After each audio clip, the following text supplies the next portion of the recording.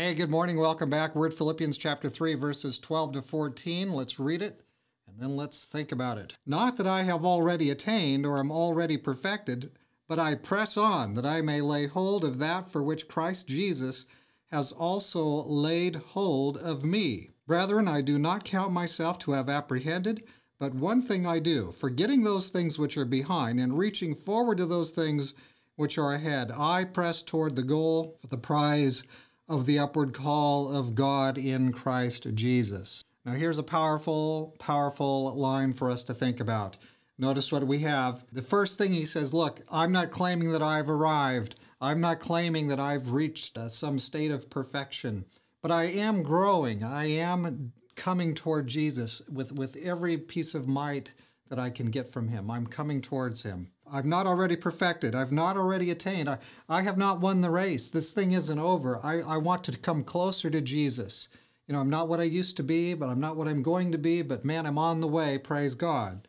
He says, I press on that I may lay hold of that for which Christ Jesus also has laid hold of me. Why did Christ Jesus lay hold of me and you? Does he have like a list of things? We're just supposed to do those things and set us up in front of the universe and say, look, here's somebody that can follow a list. Is that what's going on? We want to become more like Jesus. We want to be more like him in character. And sure, we'll be obedient, but obedience isn't going to be the main thing. The main thing is pursuing the likeness of Jesus. Does that make sense?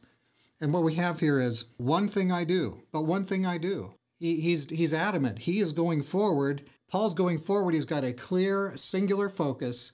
He's coming toward Jesus, and that's what he's bent on. Some of us, you know, we maybe get off track. We see a teaching that makes a lot of beautiful sense. You know, here's a doctrine that makes wonderful sense. Without Jesus, what's that worth, friend? But with Jesus, it's worth a lot. So we love the doctrines. We're thankful for the teachings of Scripture. We're thankful for the order that God has put in his universe. But the goal is to draw close to and become more like Jesus. And let's not ever kind of get mixed up about that. There's but one thing I do, forgetting those things which are behind and reaching forward to those things which are ahead. So the Christian life, this is kind of a description of the Christian life, isn't it? Forgetting those things that are behind, reaching forward to the things that are ahead of me. So yes, we've made mistakes in the past. We've sinned. We've had to go back many times to the foot of the cross and return to Jesus. But you know what? He wants us to reach forward. Reach forward. What does he call it? I press toward the goal for the prize of the upward call of God in Christ Jesus. There's where we're going, friends. We want to be pressing toward the call. That call. The upward call. It's not a neutral call. It's an upward call of God, and it's in Christ Jesus. If you're pursuing any goal that doesn't have Christ Jesus there, that's an upward call. It's not the gospel. But here we see we're turning toward Jesus. Let's pray together. Dear Father in heaven, we want to be more like Jesus. We want to press toward that goal. Yes, we've made many mistakes, but we want to go forward, Lord. So please, Lord, be our guide, be our helper. Lead us on and bring us into the right place.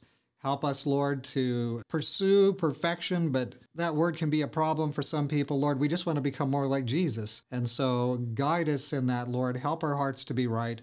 Help us not to become puffed up in any way or to lose sight of Jesus there at the middle of all this.